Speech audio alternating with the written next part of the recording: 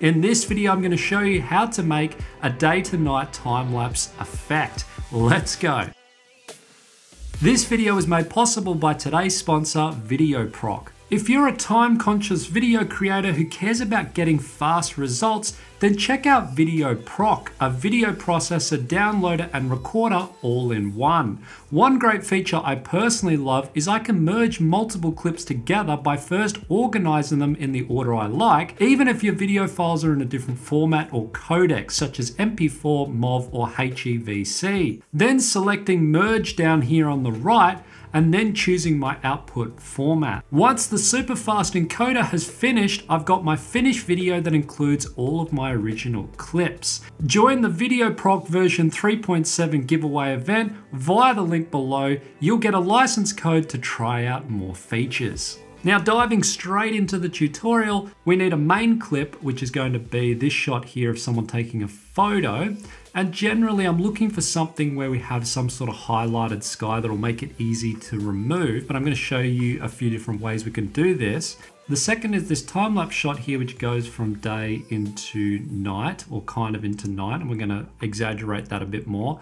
And the third is just this image of a moon. Now, what I'm going to do is I'm going to take my clip here, just right-click and create a new comp from selection. So we have this clip here laid out on the timeline. Now, what I want to do is the first thing is we need to 3D camera track this so that we can put in our elements into the background. So what I do is I come up to animation, down to track camera. Now, once that's done, I want to select a part here in the background because we want our clip in the background to match what's in the distance. So if I select something here in the foreground, that's going to give me a very different perspective from something in the background.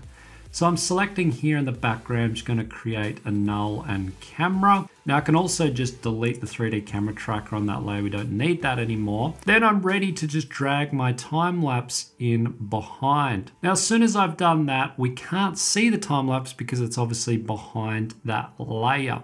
So what I need to do is we need to remove the sky. Now, the reason I've picked this tutorial is because I have a few different ways we can go about doing this. And in this video, what I'm going to do is layer those up in order to get the results that I need. Now, if you're interested in diving into more detail about all of these things that I'm going to show you in this tutorial, I cover all of this in my Motion Effects Pro course, each having its own video, and I dive into a lot more detail. So it's really when you end up with a clip where you just try one method and that doesn't work and you try another, it's about using multiple methods together in order to get the best results. So one method I'm going to use here is I'm just going to come up here to the Roto Brush, double click my layer, and I just want to roughly start drawing out on this dark part of the image. So this is really easy. I'm using Alt here just to remove sections that I don't want. And I'm not worrying about all of these lines up here. I'm just trying to get basically the main part of it. So this is a really easy technique because it's something that's really straightforward and easy to use, the Roto Brush. I'm just gonna extend this all the way out. Every time I'm moving along, I'm looking for things that are not being selected by the Roto Brush, and I just wanna go through and just make sure that everything's being selected in the way that I need it. So you can always keep going back and readjusting this, but it's just about getting the best possible mask at this early stage. So we're going to go through and refine all of this. Like I said, it's just about getting most of it in this first one, or a rough outline of what we need, and adjust things however we need. So I'm just going back through and readjusting anything that isn't quite getting picked up by that Roto Brush. Okay, so like I said, it doesn't have to be perfect. I think I've got it pretty good where it is now. Now I can go back to my original clip here and just have a look. Now at the moment it looks pretty rough, and that's okay because we just want to come up here. We want to add a little bit of a feather, maybe around 9. And what I can do is also shift the edges here so I can expand and shrink the edges. So I'm just going to shrink this edge down maybe to around there. I can even feather this up less or more depending on what I'm going for. Now with the time lapse in behind that, what I need to do is I need to make this 3D. So what I first need to do is make it 3D. With that null that we tracked in the background, what I'm going to do is hit P on the keyboard, copy that position, and paste that over to my background layer. Now I'm just going to scale this layer up, which is that time lapse, because we want it to fill the background of that shot. Now you can see it's already stuck, and I'm just going to reposition this slightly here, just to frame out any sort of buildings or anything like that. What I'm also going to do is just reposition this here slightly, just so that it still fills the frame. I'm just going to scale this down, and I'm trying to remove any of that stuff in the background there. I don't want that stuff interfering with what's going on. Now at the moment, these edges here look really rough, and we've lost all of that detail in all these little bits and pieces that were in our original shot. And we want to bring all that back. So what I'm going to do is duplicate that layer. I'm going to drag it underneath here for the time being and just turn those layers off. So we end up with this. And what I'm also going to do is delete that Roto Brush, and we're going to create a Luma Matte. So the way we do this is I come up to Effect, down to Color Correction, down to Hue and Saturation, drag the saturation all the way to 0, come back up to Color Correction, down to Levels. And what I want to do is now start to work on this image by maintaining or exaggerating what's in white, which is what we're going to be essentially see-through, and the black part is what we're going to keep. So this is how we're going to get all of that information back, which was lost around these lines here and all the cables and stuff for the suspension bridge. So once I think I've got that in a pretty good spot, what I'm going to do is just take my time-lapse layer. I'm going to bring this layer above, which is our track matte. With that bottom layer selected, which is my time-lapse, I'm going to toggle switch this to bring up the track matte settings, and I want to make this Luma Matte of that photo layer. So as you can see, what that does is it now creates a see-through map so that we're just seeing what is in the sky, or essentially the part that we wanted to originally get rid of. Now, one thing we've noticed here is that by just keeping that, we've lost all that detail in the foreground. So what we do is we drag a clean plate underneath. Now you see we've retained a lot of that detail that we lost. Now the key here is to go back through now and just readjust or finesse the edges of that Luma Matte to get the results that you're after. So I've messed around with that mask, and this is what we've ended up with. So my image has gone quite see-through, and the reason for this is because I've removed a lot of that background in order to try and keep as much detail in these cables as possible. Now to bring that information back, we originally created that layer up the top, which we can just turn on, and that brings back a lot of the detail here that we lost.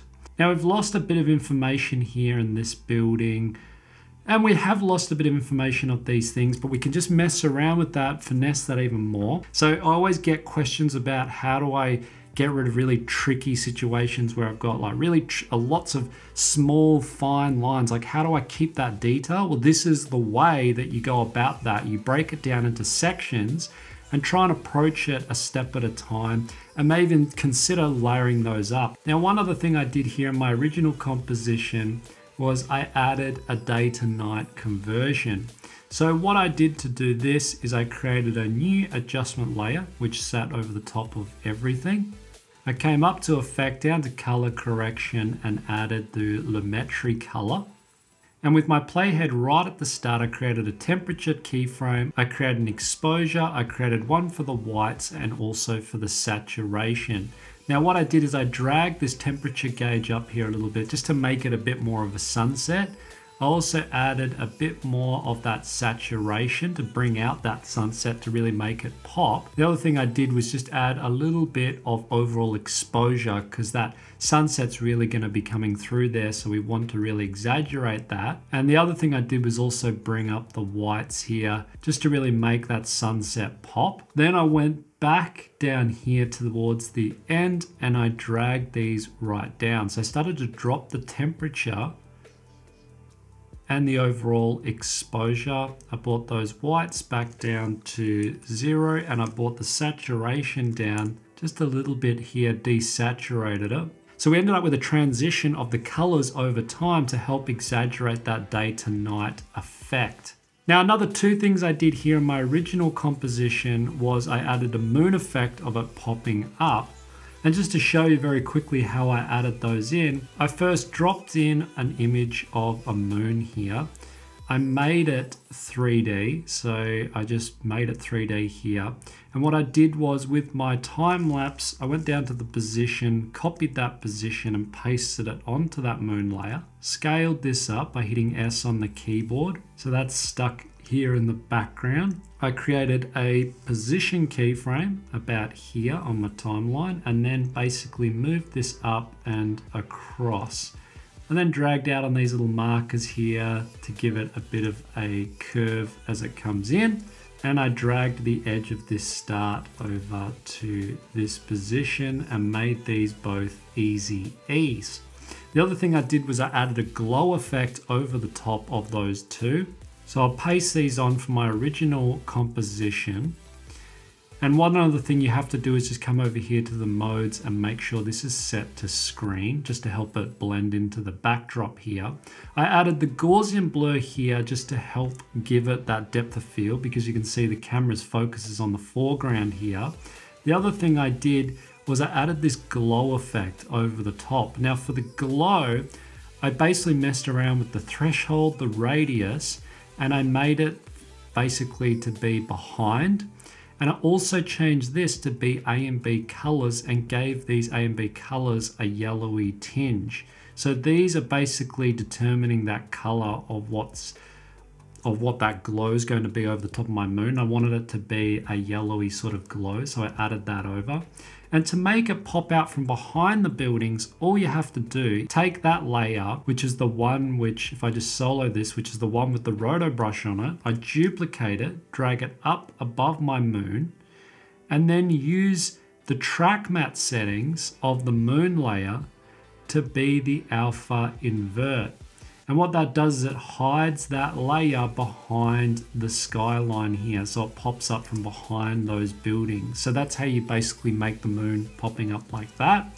And the other thing I did here in my original composition was I added this shot here, which is quite subtle, but it does make quite a difference, which was this time lapse here over the sky reflecting basically off the water, which is what you would expect to see with a time lapse going on in the background, and it's attention to those little details that do make a big difference. So there you go. I hope you've learned something in this video. If you like this video, you can give it a thumbs up or a thumbs down. Now you can also check out videos very similar to this over here on the side of screen by watching these playlists. Thanks very much for watching, and I'll catch you in the next video.